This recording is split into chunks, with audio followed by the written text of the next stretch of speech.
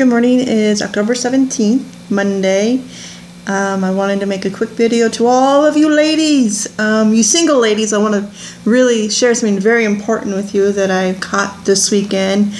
I had shared a video, my very first video, how frustrated and disgusted I was about these individuals who are creating these fake Facebook pages and preying on innocent women and maybe men. I haven't caught any females yet. We really don't know what's behind that photo. Well, I am wanting to give you some heads up, ladies. I caught one again, and he was a colonel in the Army. Oh my gosh. And the thing that was really, really cool about this was the picture and his uniform on being the colonel and his name on his uniform, and then you go down on his page and his name on his uniform is different than he has on his name under his Facebook page.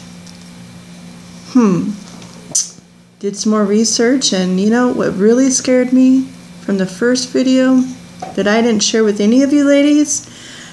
The one that was being preyed on, I prayed the photo that this person was using was not a deceased soldier. I'm seeing more and more of these videos of these military pictures are being used. Women, do your research.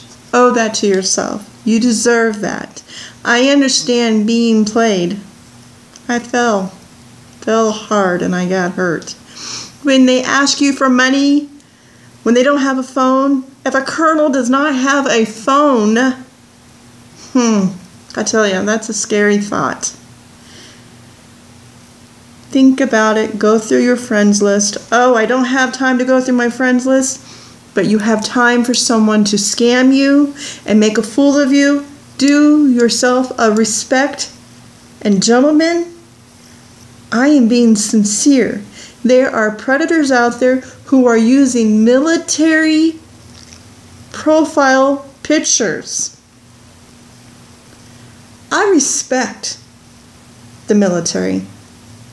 I am married to a man that I honor, that I love, and it's not, he's done so many years, and when you play with someone like that, or it wasn't Ray that they had used, but when you play with something like that, you're affecting everybody.